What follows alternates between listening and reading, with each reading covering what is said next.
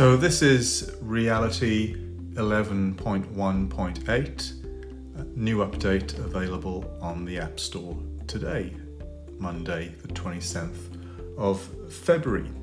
So one of the first things that you'll notice is when you open up REALITi for the first time after the update, it asks you to name this iPad. So I'm going to call this one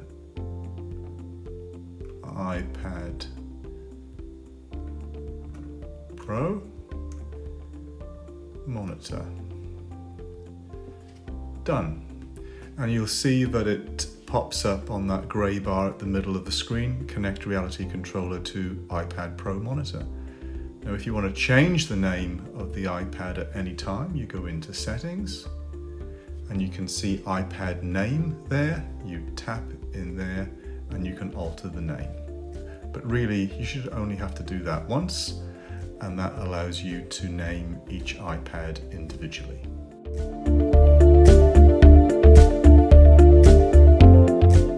So once Atlas is connected, you will see two options on the control iPad: spontaneous breathing or Atlas ventilation. To generate spontaneous breaths, you set the end tidal CO2 and respiratory rate as normal, so as you normally would have previously. But if you want to detect manual ventilations from Atlas, you set the respiratory rate as 0. So let's see what happens when we do both of those. So let's just press OK. So the first thing I'm going to do is mimic a spontaneously breathing patient. So I'll set up my CO2 and respiratory rate and press send. Now Atlas is currently connected. So as you can see, we're now able to draw an end tidal CO2 waveform without ventilating Atlas. But now I'm going to set the respiratory rate down to 0. Press send. And as you can probably imagine, the end tidal CO2 trace will stop drawing. But now I'm going to ventilate Atlas. I'm going to put the bag valve mask on Atlas and start giving some ventilations.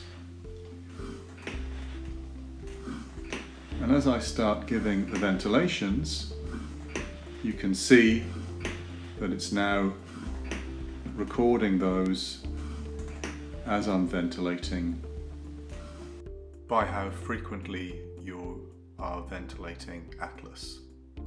So if I want Atlas to return to spontaneous breathing, I simply stop ventilating Atlas, turn the respiratory rate up to a rate and press send. And now it will appear as if Atlas has got spontaneous breaths again.